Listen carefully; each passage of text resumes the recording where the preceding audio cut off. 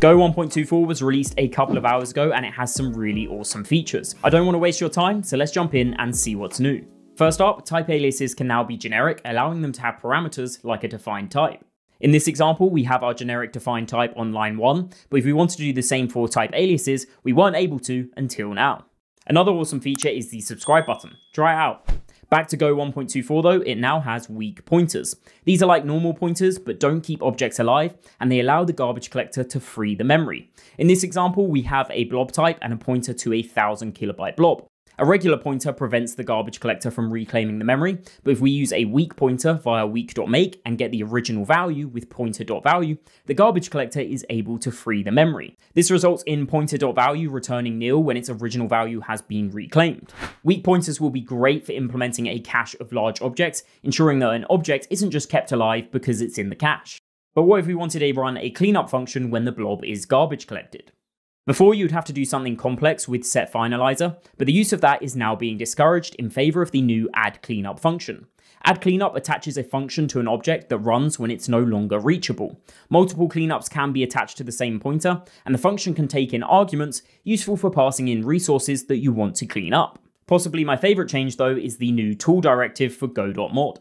This allows you to specify executable dependencies without the need for empty tools.go workarounds. You can add tools easily with one command and it will update your go.mod with the new directive. Now let's talk about the Swiss, specifically Swiss tables. Go has changed the underlying map implementation to use Swiss tables. This means around 30% faster access and assignment for large maps. This makes iteration faster across the board by around 10% and 60% faster iteration for low load maps.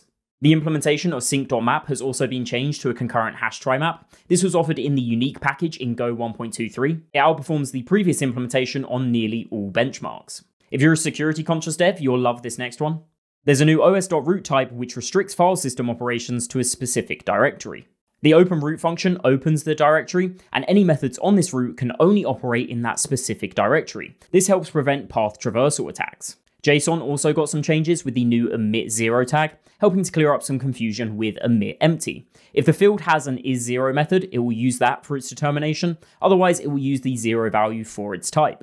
Testing and benchmarking got some upgrades with context support in both their packages.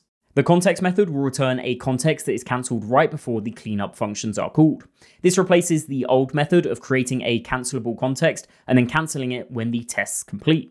There's also new change directory methods to change the working directory for the duration of the test or benchmark, restoring it back to the original value once the benchmark or test is complete. Another quick feature is the testing.b.loop.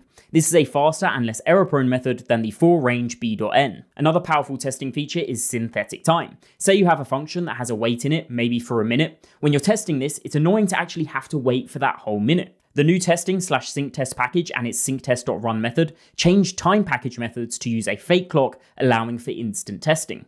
We got some more iterators in the strings and bytes packages. First up is lines, which gives you an iterator over new line terminated lines in a string. We've also got split seek and split after seek. Split seek returns an iterator over substring split by a separator, while split after seek includes the separator in the output. For handling whitespace, there's field seek, which splits around any whitespace characters, and for more complex splitting, fields function seek lets you provide a function to determine split points, like this example of split on any non-alphanumeric characters. Go's crypto package got some nice upgrades as well with 3 new additions. There's SHA-3 support with the new crypto SHA-3 package. They've also added HKDF for key derivation and PBKDF2 for password hashing.